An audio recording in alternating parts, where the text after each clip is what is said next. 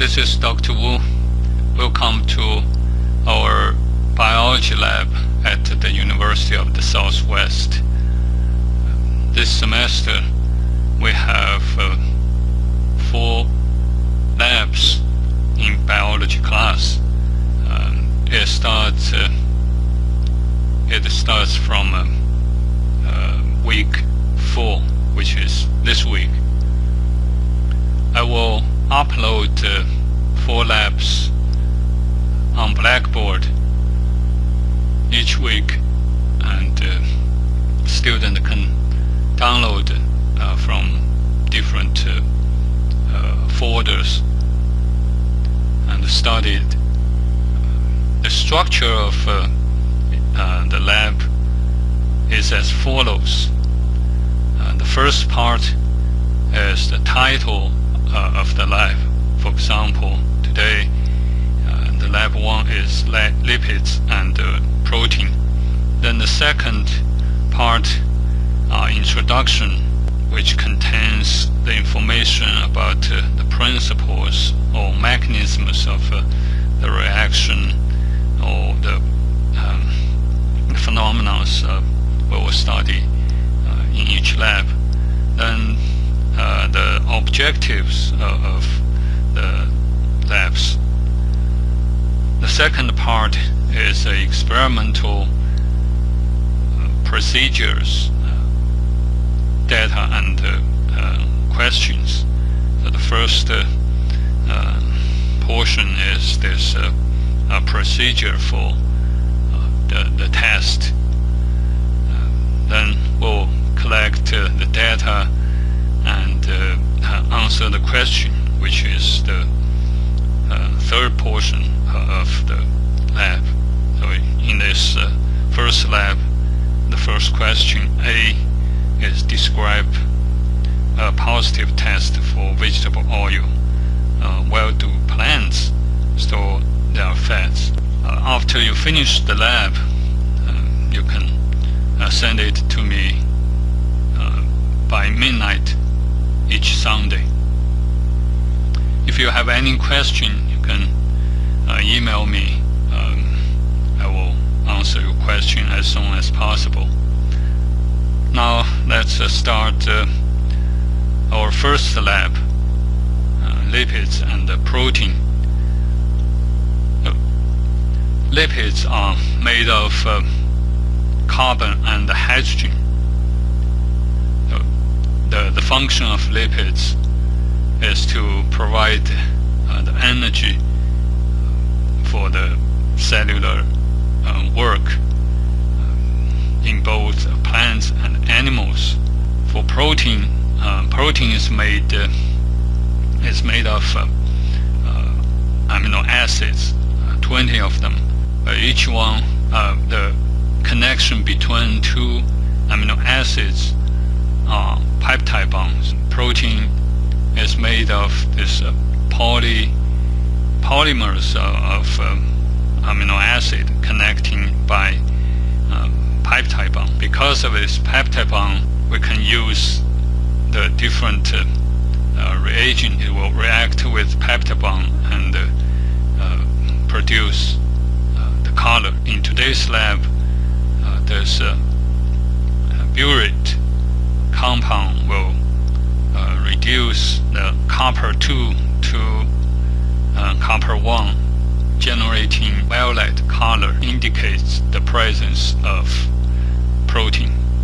So today's lab has 2 objectives. First is to use a paper test to detect the presence of vegetable oil. Second is to detect the presence of protein using burette reagent. So let's look at the first part of today's lab, the test for vegetable oil. I got 1 filled paper and fold it in between. I can write oil for the first half, then water for the second half.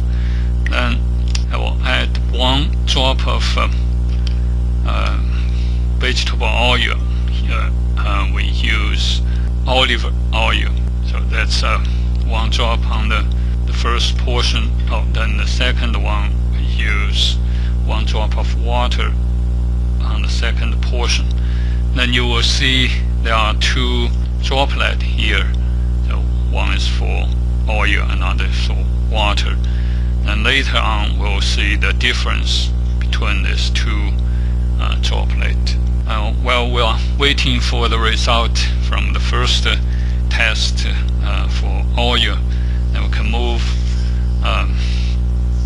on to the next test, which is spirit test for protein. Solution I'm going to test is this 1% agar albumin versus water. This albumin contains protein. We need the test to demonstrate or confirm the presence of protein in this agar albumin solution. So I labeled two tubes. The first one agar albumin, and the second one is this water. I will add 1 milliliters of each solution to the tube. So first it's albumin 1 milliliters. This is the pipette, just 1 milliliter of agar albumin.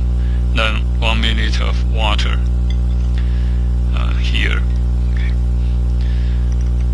And the next step, I will add 2 drops of buric reagent to each tube. The first one, 1, 2. The second one, 1, 2.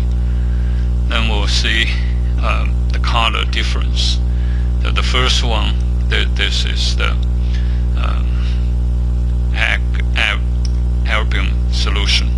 So you can distinguish them according to the color.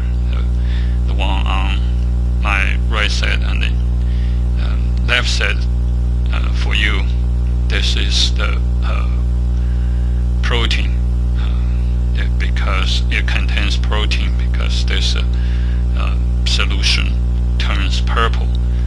Then this one here, there's no reaction, though it is blue, because this blue is from the original color of albumin reagent.